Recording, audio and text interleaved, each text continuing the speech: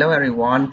Today I show you the vocabularies of Unit 4, our custom and traditions, grade 8. Okay, now we start. Now listen. Accept. Accept. Accept. Accept. It is a verb chấp nhận. For example, Linda didn't hesitate to accept the offer. More and more young people don't follow the tradition of living with their parents. Accept. Accept. Chấp nhận. Go on. Now listen. Break with.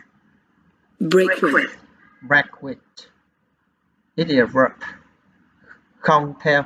For example, old people say they shouldn't break with tradition. Or my areas broke with tradition by not having firecracker on New Year's Eve. Break with. So, break with. Không theo. Go on.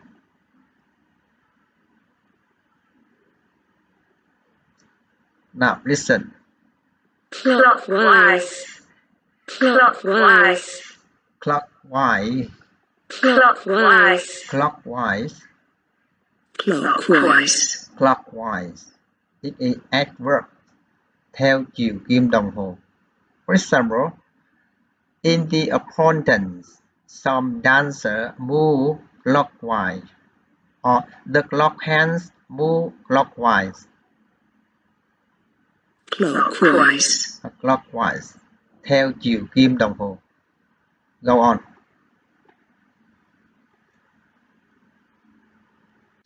Listen.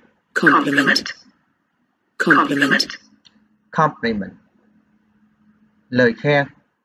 For example, it's polite to say thank you and smile if someone gives you a compliment. You look beautiful today. Thanks for the compliment.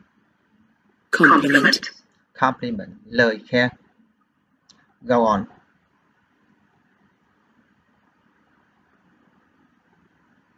Now listen. Course. Course. Course. Course. Course. Món ăn. For example, in the UK, people don't use the same spoon or forks to eat the main course and the desserts. Or ice creams and fruit are normally served after the main course. Course. Course. Món ăn. Okay, go on. Look at the picture and listen. Cutlery. Cutlery. Cutlery. Cutlery. Cutlery. Cutleries is a noun, bộ đồ ăn, hay là gồm có thìa, dĩa và dao. For example, in Vietnam, the cutleries we mostly use is chopsticks. Or in the UK, we use cutleries like knife, forks, and spoon to eat most of the food. Cutlery. Cutleries. Bộ đồ ăn. Go on. Now listen. Film strip. Film strip. Film strip.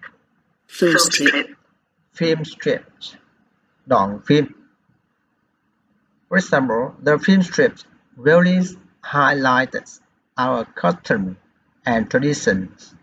On the film strips shows the table manners of the typical British family. Film strip. Film strips. Đoạn phim. Go on. Now listen. Host. Host. Host. Host. Chủ nhà. For example, we all wanted until the host invited us to the table. Or in many countries, the host usually invites everybody to start eating. Host. Host, chủ nhà. Go on. Listen. Hostess. Hostess. Hostess. Hostess. Hostess. Chủ nhà, mà chủ nhà là nữ. Okay. For example, when a woman invites some guests to her home, she is the hostess. In Vietnam, when you are invited to a house, you should buy some fruits or small gifts for the host, children, or the elder. Hostess. Hostess, chủ nhà, nữ. Go on. Listen. Generation. Generation. Generation. Generation. Generation is a noun, thế hệ. For generations, my family had visited Trần Quốc Pagoda. Or we have followed family tradition for 3 generations. Generation. Generation, thế hệ. Go on. Listen. Offspring. Offspring. Offspring. Offspring. Offspring. Now, con cái. For example, parents usually want their offspring to follow the family traditions. There is a tradition in my country that offspring are expected to take care of their parents in their old age. Offspring. Offspring, con cái. Go on. Listen. Oblige. Oblige. Oblige. Oblige. Oblige. Oblige. Oblige, the verb, bắt buộc. For example, in the past, Vietnamese people were obliged to live with their parents after they got married. Or when you visit a temple in Thailand, you are obliged to follow some important custom. Oblige. Oblige, bắt buộc. Go on. Look at the picture and listen. Palm. Palm. Palm. Palm. Palm, lòng bàn tay. You should hold the handles of the knife in your palm. Or in Thailand, when greeting, they pull with their palms facing each other. Palm. Palm, lòng bàn tay. Go on. Now listen. Pass down. Pass down. Pass down. Pass down, truyền cho. For example, traditions are passed down through generation. Or such family values at heart, works and love will be passed down from generation to generation. Pass down. So pass down, truyền cho. Go on.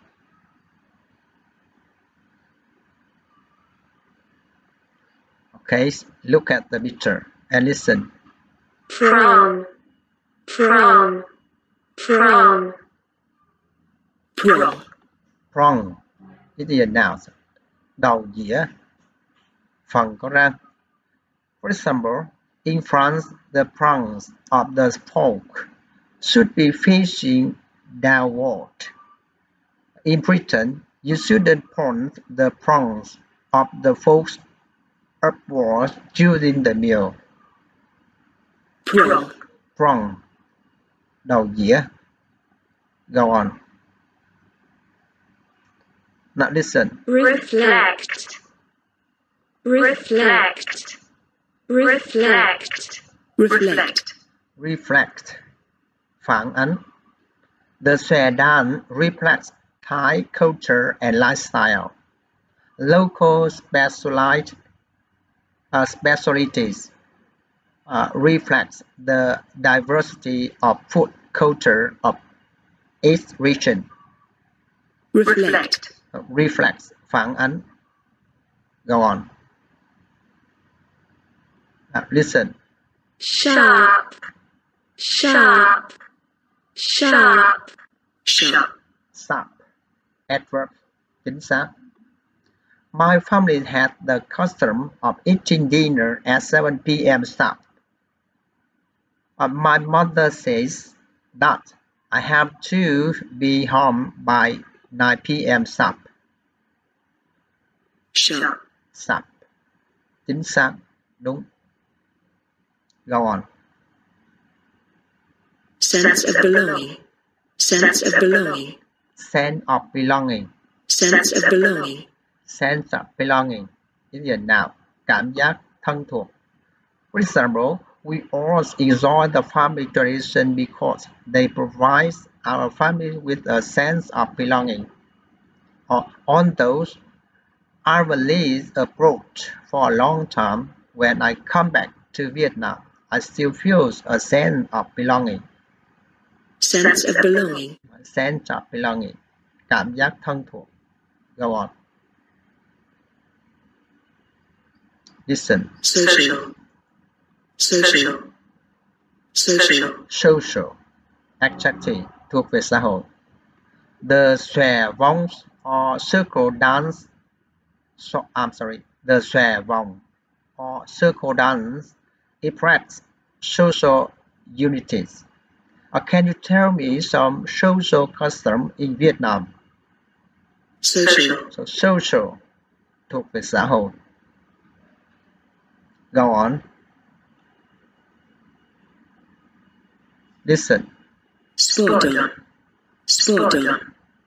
Sporton. Sporton. Adjectives informal. Chính xác. Your information was spot on. He was so surprised when his guests were spot on. Sporton. Spot on. Chính xác. Go on. Look at the picture and listen. Spray. Spray. Spray. Spray. Spray. Xịt. Phun xịt. For example, the elephant can spray water with their trunk. We hit each other by spraying water from the water gun. Spray. Sprays. Xịt. Go on. Listen. Spread. Spread. Spread. Spread. Spread. Lan truyền. Verbs. For example, the custom of saying hello to strangers has spread throughout community. A traveler learns about the history and culture of the place and spread them around the world. Spread. Spread. Lan truyền. Okay, go on. Table manners. Table manners. Table manner. Table manner. Quy tắc ăn uống trong bàn ăn. Phép tắc ăn uống. For example, my British friend asked many questions about Vietnamese table manners. Or in the UK, we follow lots of table manners. Table manners. Table manners. Quy tắc ăn uống trên bàn ăn. Go on.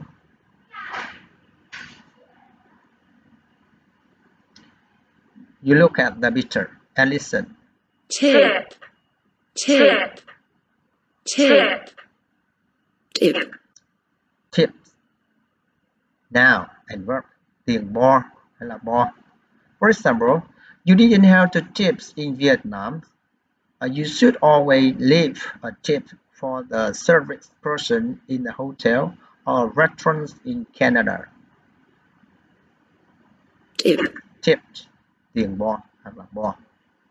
Go on.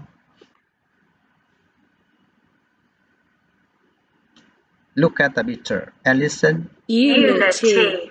Unity. Unity. Unity. Unity, sự thống nhất, đoàn kết. For example, the xòe vòng or circle dance it practices social unity. Or at national level, festival helps to make the unity of the whole nation stronger. Unity. Unity, sự thống nhất, đoàn kết. Go on. Listen. Upwards. Upwards. Upwards. Upwards. Upward, adverb, hướng lên trên. When you finish eating, you should place your fork with the prong upwards on your plate. Or in Japan, you shouldn't stick your chopstick upwards in the right pose when you eat. Upwards. Upwards, hướng lên trên. Go on. Listen. You're kidding. You're kidding. You're kidding. You're kidding. It is item. You kidding. Item. Bạn nói đùa thế thôi. For example, we have family tradition of visiting the pagodas on the first day of every lunar month. You are kidding. We don't eat around the dinner table. We sit on a mat with the food in the middle instead. You are kidding. So, You're kidding. you are kidding. Bạn nói đùa thế thôi. Okay, thank you. Goodbye and see you next time.